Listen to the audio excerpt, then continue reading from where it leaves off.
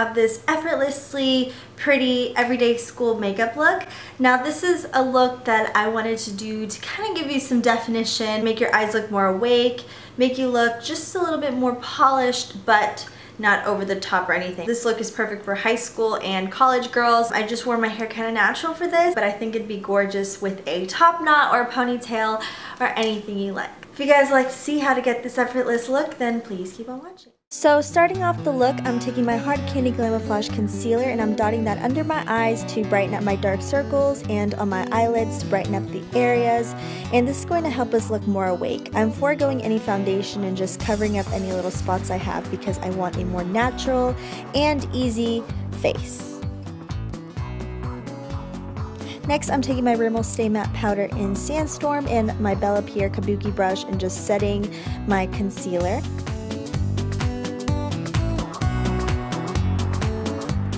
Now, eyebrows are optional, but I'm going to use my Bodyography eyebrow palette, and I'm taking the light and medium shades and just filling it in with my Bodyography angled brush, and this is just going to help make my look more polished.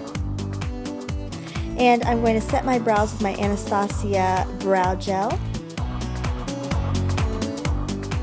Next, using my e.l.f. palette, I'm using the shimmery peachy color and just packing this onto the eyelid with my ring finger. And then with a fluffy brush, I'm taking this matte chocolate brown and just blending that into the crease for some definition. And in the same palette, I'm taking a small fluffy brush into some matte black and just defining my outer V of my eye and then blending it through with my fluffy brush. Then I'm taking the chocolate brown underneath the lower lash line to open up the eyes. And then curling my lashes and making sure they're super curly. And I'm putting a ton of mascara over the top to open up the eyes on the tops and lower lashes. Then I'm taking just a matte black shadow to create a really subtle definition on the top lash line. This is really easy to do with an angle brush. You're just creating a nice wing shape to open up the eyes. And then lining my lower waterline with this black Milani eye pencil.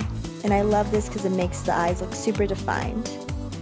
And then for my face, I'm taking my Model Coat bronzer, and I know girls love to look tan, but you need to make sure to blend it out. So I kind of did a little strong on my left cheek, and what I do whenever I get too much bronzer is just take my Kabuki brush and blend it out, just like that.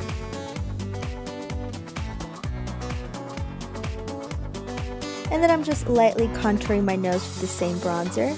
And to finish off with the lips, I'm taking Coralberry by Revlon and just putting that right over the top. I love it because it's so natural and fresh looking, but still perfect for every day. And that's the completed look.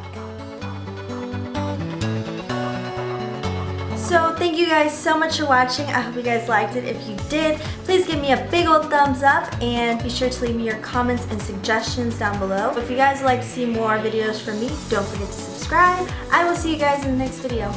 Bye-bye.